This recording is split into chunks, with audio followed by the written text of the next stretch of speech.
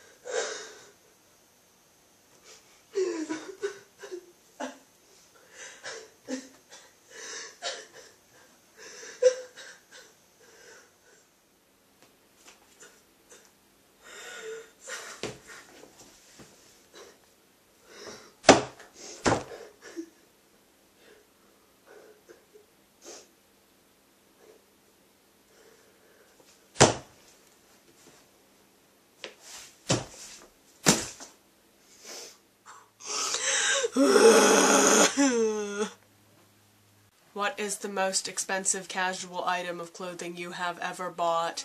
I buy most of my clothing at Goodwill or on sale, so I don't know if this counts if my mom bought me it, but she bought me a coat once that was like 40 bucks. It was a pea coat from Old Navy. So yeah, that's the thing I can think of within recent years. If I had to pick one that I had bought personally, casual item of clothing, it would be not this t-shirt in particular, because this is like just a Goodwill shirt, but it would be $20 t-shirts from the internet, which I buy from time to time. Those would be the most expensive casual item of clothing I've ever bought. What is the first job you ever wanted as a kid? I was a lot like a bunch of the other kids in that I wanted to be like a firefighter and an astronaut. I don't know which one came first. I have a lot of respect for people in those occupations, but I don't think I could do that. I just don't think that's for me. It's cool though. Tell us about your group of school friends! As Lucas has already mentioned, there's like a crowd of weird beings at my school, and we all hang out in the chaplain's office, and we kind of have a name-ish. If you basically say the chaplain's name and then just say, oh, well, his crew, that's us. We are known for the room we hang out in, which is the office of our chaplain.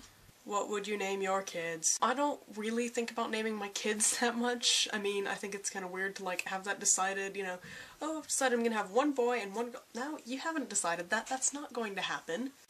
That said, I'm named after my great-grandmother, and I would like to name, if I had a daughter, I'd like to name her after my grandmother, her great-grandmother.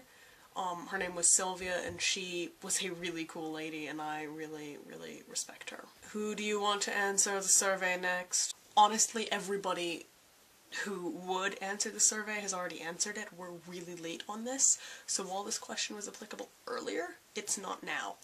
However, I would like Keely to answer the survey, because she hasn't, and yeah. Okay, cool, bye!